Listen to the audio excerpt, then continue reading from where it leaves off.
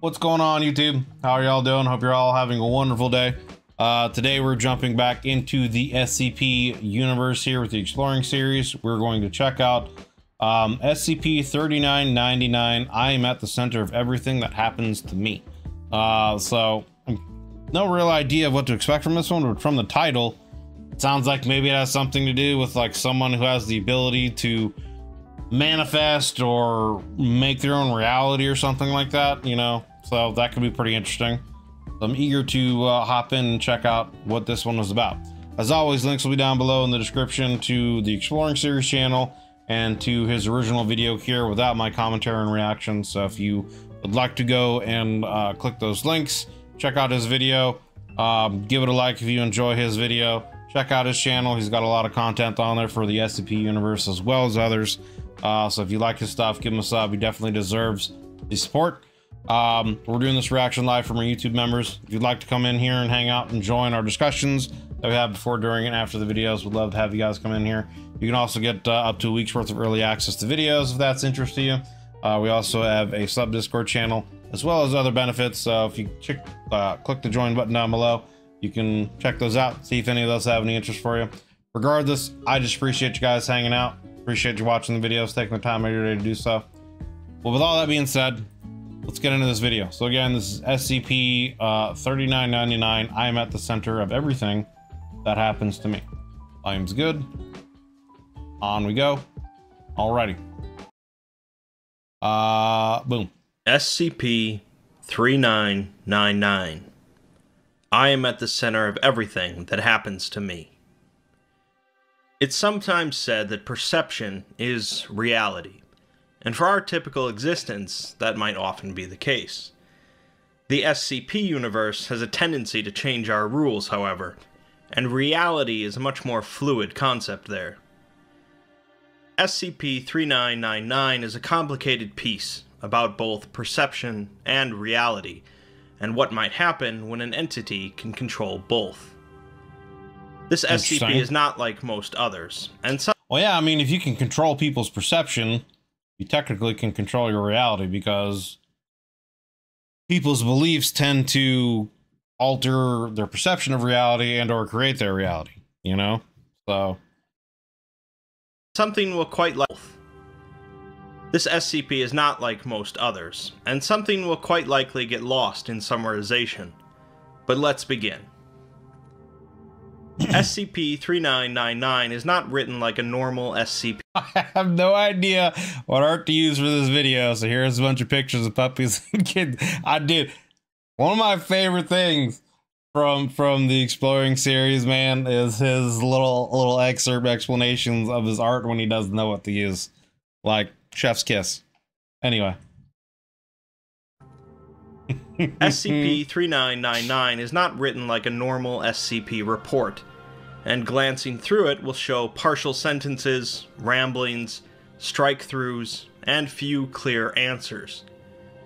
Before we go through the bulk of the report, it's probably best if I spoil the ending first. Yikes. To give context to everything else. Spoils. SCP-3999 is an entity capable of bending and changing reality to a high degree. This entity was somehow contained by the Foundation and placed in an airtight cell at the bottom of a kilometer-long shaft. Like when he says it's contained and I see the pictures of these puppies, I'm like, it was somehow contained in a puppy. And I'm like, what? What? That can't be what it is. And placed in an airtight cell at the bottom of a kilometer-long shaft, lined with acid-resistant plates and Scranton reality anchors. Yikes. A researcher, James Tallerin, was assigned to SCP-3999 and disappeared almost immediately afterwards. His body was later discovered at the bottom of the containment cell, although no one had any knowledge of 3999's existence, and none of the Foundation databases showed any record of it. Damn. The bulk of— so he essentially was able to— sounds like that guy got killed somehow, or he erased them, and then he erased everyone's perception of that SCP. Like they didn't know about it. The SCP-39 Foundation— well, let's listen. His body was 9. A researcher, James Tallerin, was assigned to SCP-3999 and disappeared almost immediately afterwards. Right. His body was later discovered at the bottom of the containment cell, although no one had any knowledge of 3999's existence. Right. Okay. And none of the Foundation databases showed any record of it. Okay, so yeah. So 3999 essentially altered reality so that the SCP Foundation would have no knowledge of it, and this man was killed. The bulk of the SCP-3999 Or just document erased. was found as a text file on Talleyrand's phone. So, 3999 is a highly powerful reality bender, but where is it? Why did Talleyrand die? And why does no one remember it? The answers are in the document, but not exactly cleanly spelled out. The report is basically evidence of a battle between the entity and Talleyrand, as this reality bender decided to take a special interest in this specific researcher. Let me read some text at the start to give you an idea. SCP-3999 cannot be contained at the present moment, and currently poses a ZK-class end-of-reality scenario. Yikes. The most advisable course of action is for researcher Talleyrand, believed to be the focal point of SCP-3999, to remove himself from contact with all Foundation sites and personnel to avoid further collateral damage to Foundation property. It is theorized that if researcher Talleyrand is contained in an extremely secluded area, then the destructive capabilities of SCP-3999 will temporarily cease. Cease is crossed out, however, followed by stop, be contained, and preserve some remnants. It goes on to say that Talleyrand should be removed from all human contact, followed by suggesting Talleyrand to commit suicide, but that's also crossed out. Then it says Talleyrand cannot leave the Foundation, which is also crossed out, and replaced with saying Talleyrand should remove himself from contact with all animal life. Okay, so this being is I think these are indications of this being altering reality every time. I think is what's happening. Committed suicide, and then the being probably altered reality and brought him back from committing suicide. Having no contact with the SCP, at all, essentially removing her from the SCP, that being crossed out, reality being changed again, etc., etc. I think that's what's happening. I guess we'll find out as we go along here. Like I said, this is not typical of an SCP document, and it's easy to be left confused. These statements are the beginning of the process by which the entity is torturing Talleyrand. The entity is capable of bending reality to suit its whims, and it's conceivably powerful enough to accomplish anything it wishes, but it has set its sights entirely on Talleyrand. It proceeds to force Talleyrand to suffer, die, and watch others die, over and over for its own amusement. Jesus. It describes sending trained Foundation agents to execute Talleyrand's mother and father, along with his sister. It discusses how Talleyrand was forced to watch as his sister was nailed to a wall and lit on fire. Jesus. All of his colleagues that have had contact with Talleyrand are summarily executed or poisoned, including the O5 Council. The report then goes into containing 3999 in another SCP, 2432, an anomalous hotel room. This results in the creation of a dimensional anomaly that leads to an infinite hotel. A number of strange organisms exist in this alternate dimension, such as armor-plated wolves, large cephalopods called behemoths, and crabs using gutted PlayStation 2s as shells. The fuck? Exploration teams also found an entity superficially resembling a human, called Researcher Talleyrand, but they executed it after it asked about SCP-3999. 3999 is removed from 2432, causing the alternate dimension to disappear, and the report continues. It continually alternates between keeping Talleyrand with 3999 and keeping him away from it, and occasionally having him terminated. Talleyrand has an interview with the Foundation doctor, but claims that he feels like he's in a dream. He says that reality is starting to feel less real. When he asks the doctor his name, the doctor apparently just makes a noise with his mouth, and Talleyrand becomes increasingly confused, wondering how a word could be redacted in a normal conversation. Talaran continually battles with 3999, attempting to remove himself from the situation or otherwise nullify 3999's power, but he's unsuccessful. The situations that 3999 involve Talaran in become increasingly strange, involving characters from Harry Potter, Candy, the Church of the Broken God, other SCPs, Patton Oswalt, Buddhism, and cats. At one point, Talaran is shown in 3999's containment cell from the format of a screenplay as he slams on the door begging to be let out, saying that he's trapped. He finally says that he's trapped in whatever this place is with this thing, and there's no outside reality anymore, but he struggles to understand exactly what this thing is. It seems that Talaran is starting to gain some awareness of his predicament, and slowly gaining more control. Interesting. He attempts to contain 3999 using a strange recursive joke, resembling the start of an aristocrat's joke.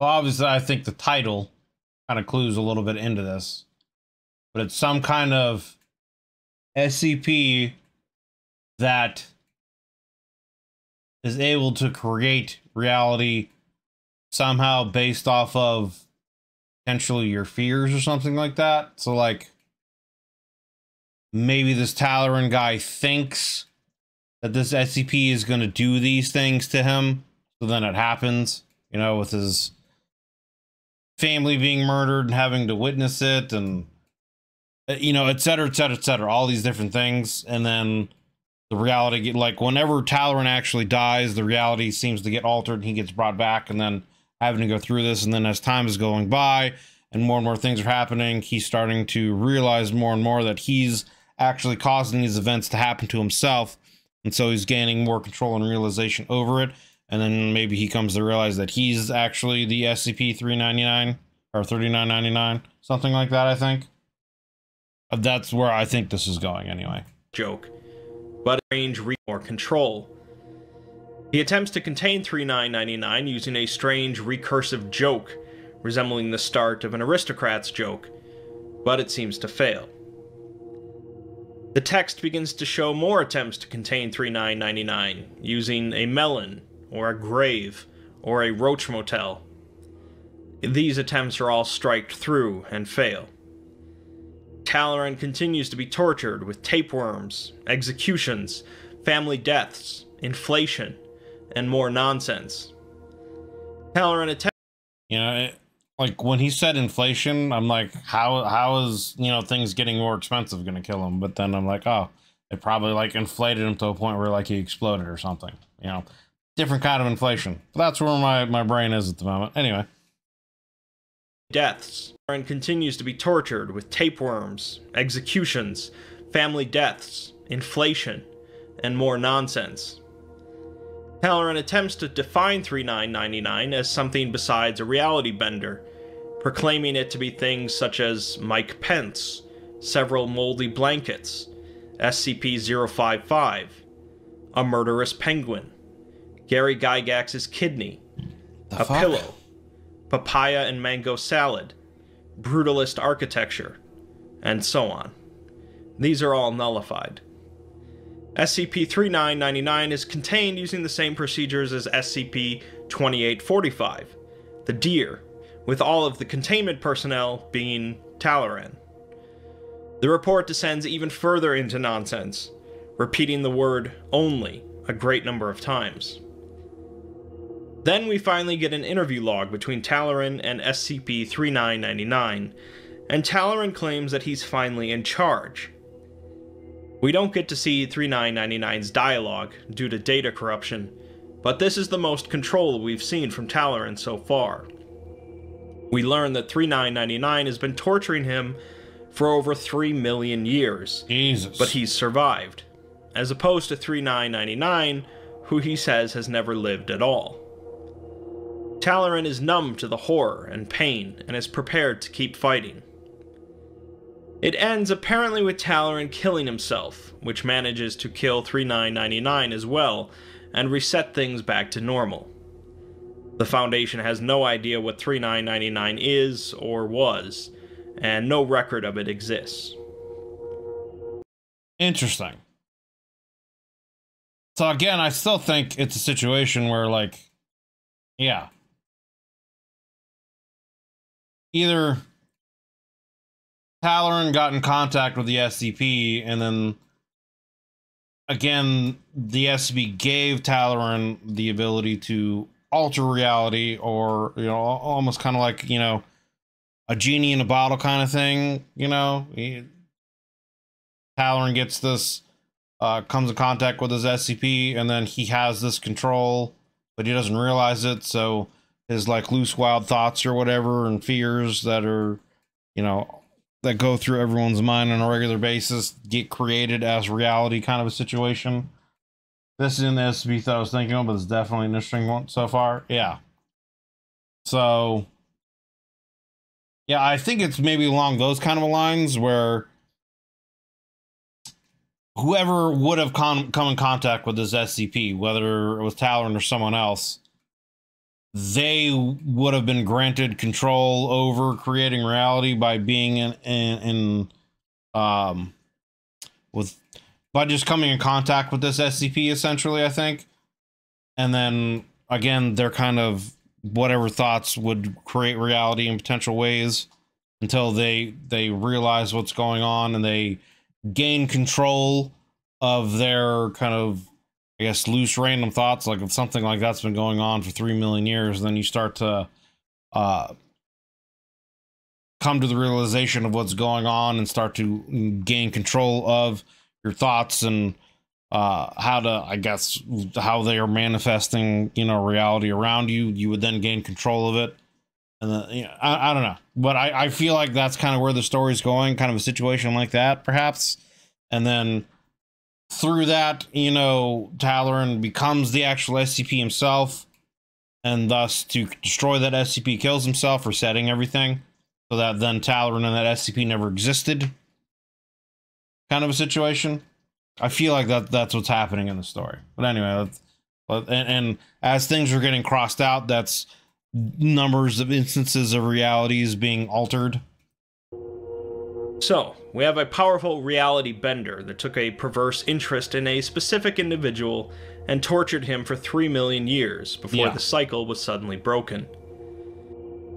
This is certainly enough for an SCP, and isn't that dissimilar to the plot of I Have No Mouth and I Must Scream. But SCP-3999 also carries another angle with it, a meta-angle. Essentially, 3999 represents the author themselves, going through the process of horror writing, subjecting characters to countless whims, but erasing them and trying something different, over and over.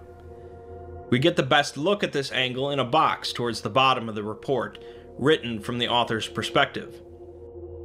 They describe a few different SCP ideas they toyed with involving Talon, but nothing was sticking. They couldn't get Talon out of their heads, though, spending weeks thinking about ideas, until eventually they had an incident involving sleep paralysis.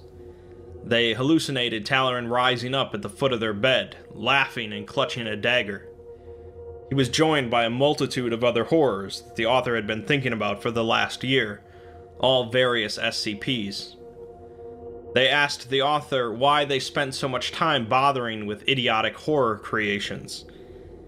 Talon then took the dagger and disemboweled the author, and they woke up, followed by immediately writing SCP-3999. Interesting. This is meant as a swan song for— That is not at all obviously what I thought was happening, but okay. It's an interesting, like you said, kind of meta writing creation where there's a story that happens in there, and then the story is revealed that it's actually the author writing the story, and the reality is the story itself being altered and changed by the writer. That's kind of cool. SCP-3999. This is meant as a swan song for the author, the last thing they write for the SCP Wiki in order to break free from an addiction, just as 3999 was addicted to torturing Talon. Meta concepts run all the way through the report, and I'd be lying if I said I understood them all, as many are unique to the author. SCP-3999 is undoubtedly a unique SCP, both in concept and form, and it has its share of both fans and detractors.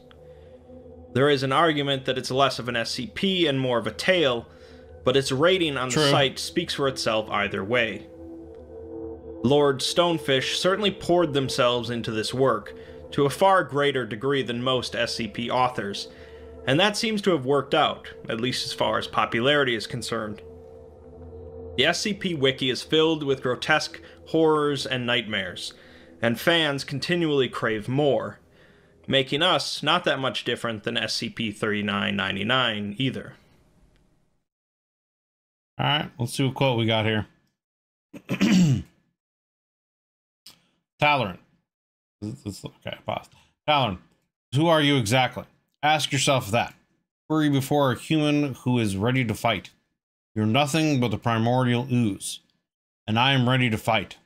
I'm numb to your bullshit, because here's the thing about horror and weirdness. The more you reveal of it, the less effect it has.